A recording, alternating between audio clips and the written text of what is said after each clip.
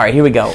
This question coming in from You Are Blessed 00. Top 5 must-have formations in Madden 15. So obviously everyone knows, currently I'm a big fan, single back ace, you got the gun split close, you have very popular online pistol bunch tight end, and then you've got single back bunch, PA end around strong close. But I want to show you kind of like a fancy formation. This is one that not everyone uses all the time, and it's one of the most unique in the game, so you might be able to throw off your opponents with it, especially with the heavy zone coverage. Right here. It's the bunch quads. Gun bunch quads. We're going to take a look at that here on This Week in Madden. So gun bunch quads, you're going to find this in 2 playbooks, the Jets and the Chiefs.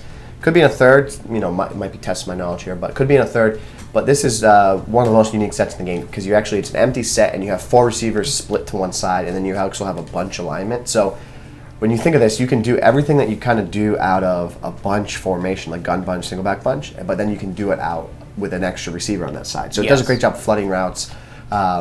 This was one of my favorite formations last year. This year, I kind of have stayed away from it because you want to run the ball a little bit more this year. So, a play that you can kind of look to right away is the drag under. This is kind of your 4 verticals play.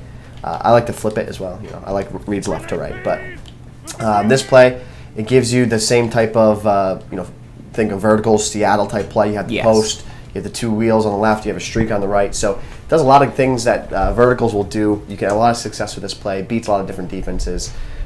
If they play man, if they play zone, so if you're right here, you're in zone, you can check down to the drag, cut it upfield, make some plays. You have the verticals for user catching, so pretty flexible. Obviously what hurts it is there's no run. You have a quarterback draw, but I will say that the gun.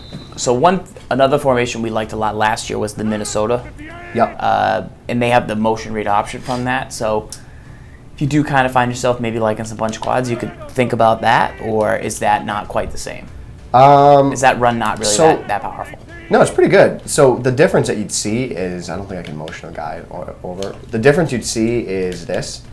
Let's pretend Corliss. Let's pretend that Cobb is in that bunch.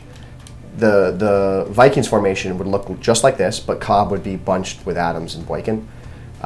So it's a gun empty bunch. So it twins on the right, bunch on the left. It's pretty much the same. You're going to get the same route concepts, but it does have that motion read options, which can be pretty valuable. I think it was better last year. I think read options aren't as good this year. They're still annoying. You still have to respect them. Yeah. But you seem to not really be able to pick up as many yards this year with them.